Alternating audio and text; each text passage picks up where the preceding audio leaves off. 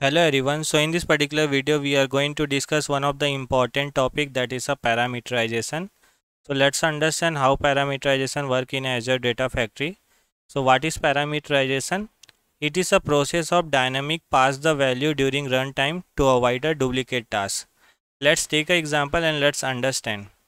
Suppose my requirement is like I have to copy a data from a SQL DB to the blob storage.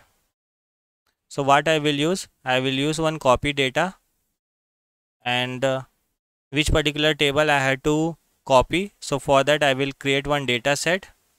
In this data set I will pass the table name like a table 1.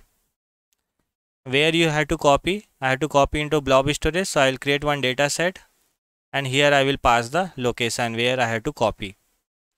Now my requirement is like, suppose I have a hundreds of the table, like I have a table 1, table 2, table 3, table 4, table 5, like that I have 100. Now if you had to copy hundreds of the table, so for that what you have to do? Again you have to create one copy data.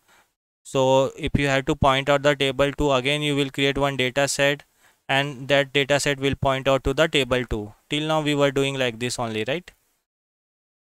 And where you have to copy, suppose you have to copy into the another location, so for that you will again create one another data set and you will pass the location value. Similarly for the table 3, table 4. But suppose you have hundreds of the table, then hundreds of the data set you have to create. To avoid this all the process, we have a concept of the parameter. So in the parameter what we can do, we can create a single data set, and in this data set we will create a single data set that will point to the SQL DB, and whenever we have to run dynamically we will pass the value. So suppose table 1 you have to copy, so whenever you will run you will pass the value as a table 1.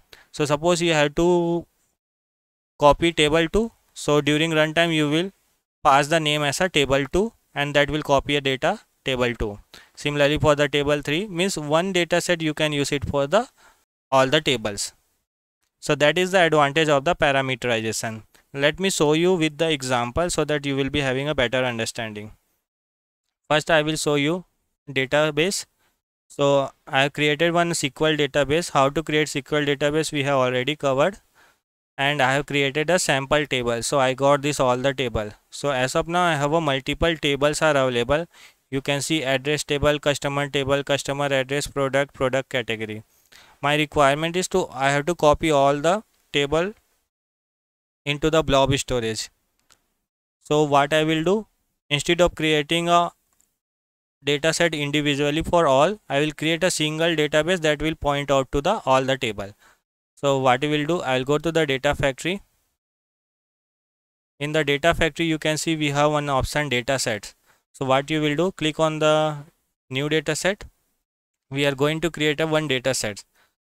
So where my file is a SQL database, so I'll select that, click on the continue. We'll create a link service, so that we will be able to connect to the SQL database. So we have to pass the subscription, you have to pass the server name, you have to pass the database name. So this all the value also we can pass dynamically, that we will see in the next video. But as of now I'm hard coding this all the value.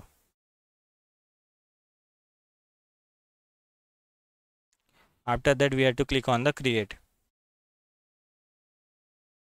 Now previously what I was doing, if I had to copy the sales LT address, I was selecting the particular table, and that particular table only I was able to read, but I have to read all the table in through a one data set. So I am not going to select any table name, I'll just click on the OK. Now here you can see we have one option parameter. In the table you can see as of now we haven't passed any value. So what we will do, dynamically we will pass. So for that what we will do, we will create a parameter. So click on the parameter, click on the new. Here I will create one parameter name as a table name. You can give any name here. Now come to the connection, click on the enter manually. It is asking me schema name and the table name. Schema name is nothing but what is your DB name. So my DB is suppose sales LT, that is my DB name.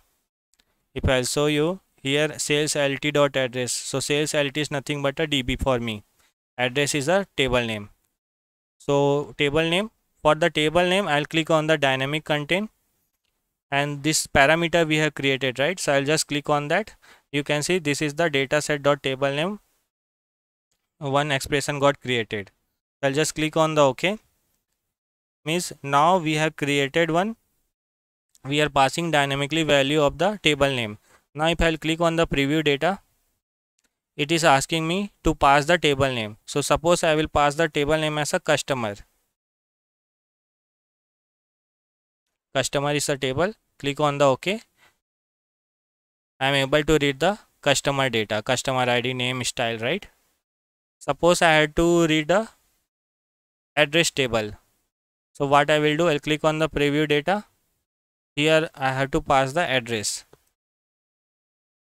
If I'll click on the OK, I am able to read the address ID, address line.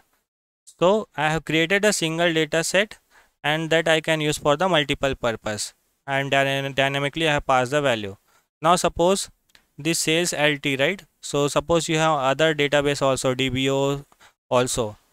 So instead of hard coding the sales LT, what I will do, click on the parameter, click on the new, and here I can give the name as a DB. You can give any name. Now come to the connection. I'll click on the add dynamic content DB. I'll select the DB, click on the OK.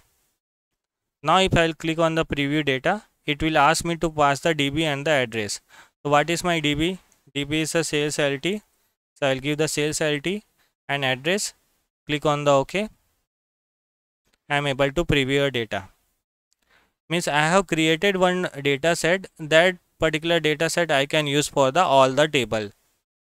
So that is the advantage we get with the help of the parameters.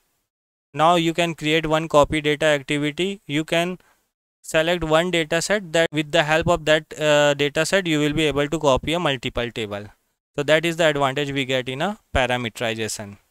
So I hope you got the idea. In next video we will continue and we will see more about the parameterization.